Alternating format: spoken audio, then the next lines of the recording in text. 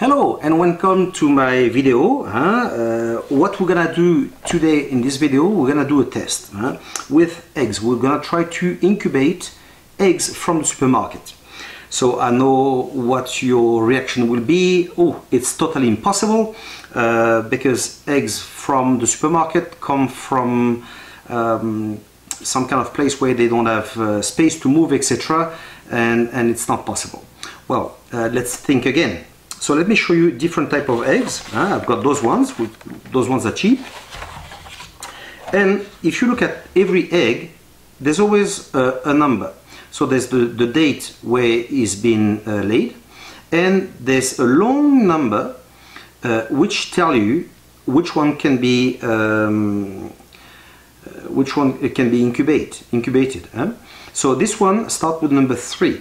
Number 3, we can forget about those eggs. It's impossible.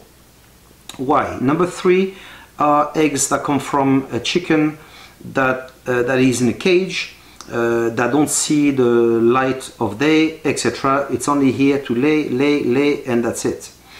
If your eggs start by number 2, those ones are not in cages, but they will be in a place on the ground, but again they won't be able to see the light of day. But at least they will be on the ground.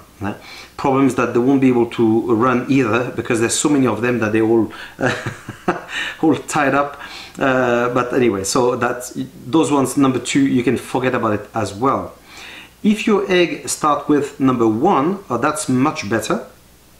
It's a chicken that can actually go in and out, and it will lay. But those eggs is just the chicken. You won't get the male and female, so obviously you won't be able to do anything with those eggs either. But what I've got here, it says ecological eggs.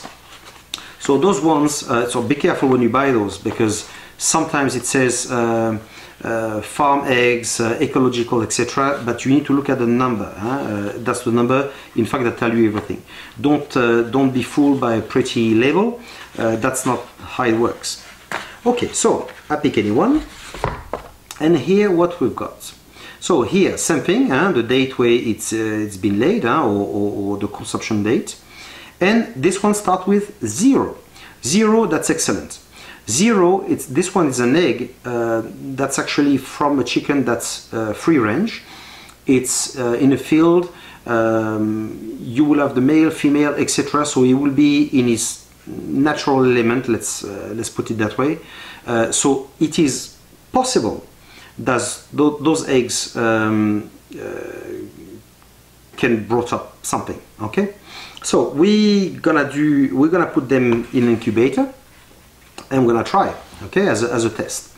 But before we do that, we're just gonna write the date on it, because it's gonna be incubating for about 3 weeks. So we're gonna write the date on it, and let's see what happens after the 3 weeks. Let's see if we got a little chick or not. Okay. So let's do it right away. Perfect. I've now marked my egg with the date, and place them inside. Try, if you can, to place the pointy part downwards, if you can. I know, depending on the machine, it's not always possible. This one, as you can see, you can regulate it to have the eggs more or less tight. Here, because I don't have enough space, and obviously the egg will fall, I've used the end part of the toilet paper and to block it inside. Same thing here. Okay, so once all this is done, what we're gonna do, we're just gonna place it in the incubator that I've got here. Oh, let's place it that way. Okay, the model I've got is a Brinsea Octagon. Porque why Octagon? Porque I mix my Spanish. Wow. Because there's 8 sides to it. So this model, if you buy it like that, it will be the manual one. So you will have from time to time to move it like this, then move it like that, etc., etc. Okay. The model I've got is fully automatic. I will show you in a minute.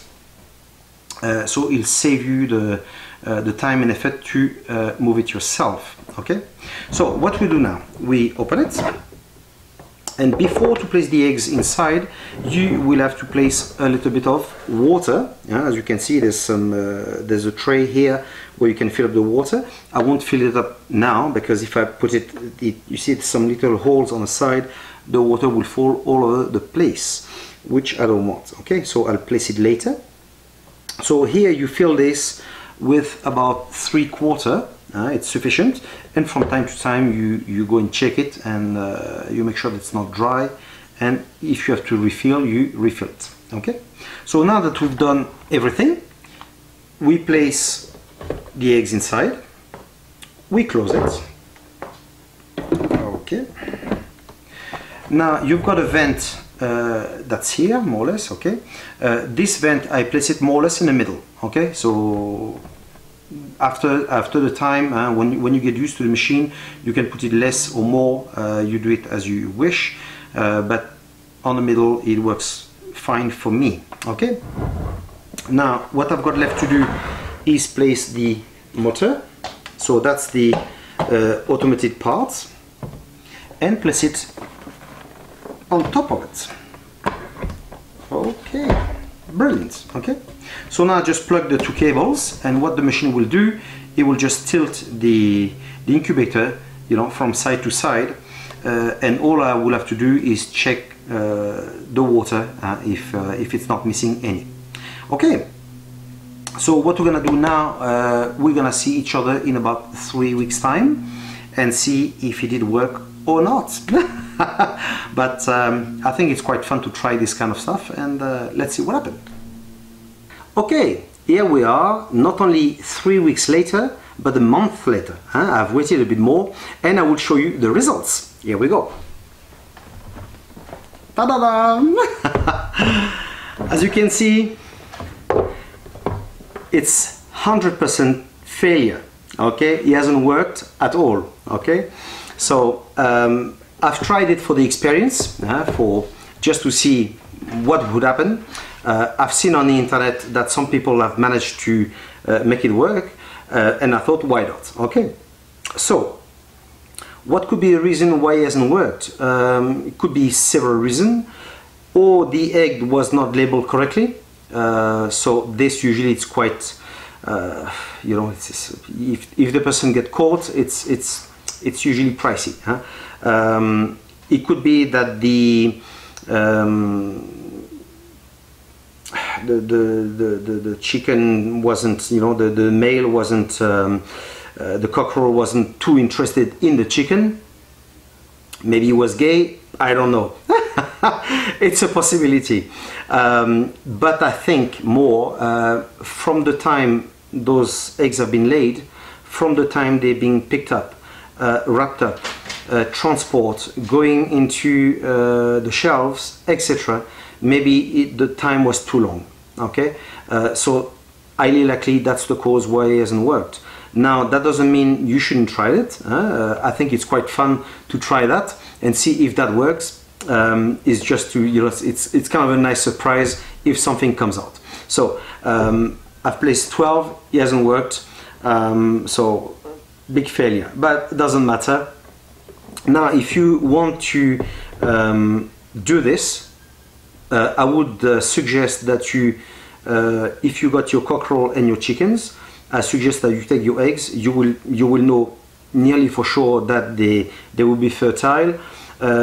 And if you don't have chickens at home, what you can do, you can approach a farm. There are plenty that actually sell eggs that are fertile. So if you buy 12, it doesn't mean that the 12 will come to life, but you will have a better success rate than this. Okay. Okay, so that was good fun. We'll see each other on another video. My videos are all about countryside, its problems, how to solve it, etc. animals. Okay, so ciao, see you in the next one.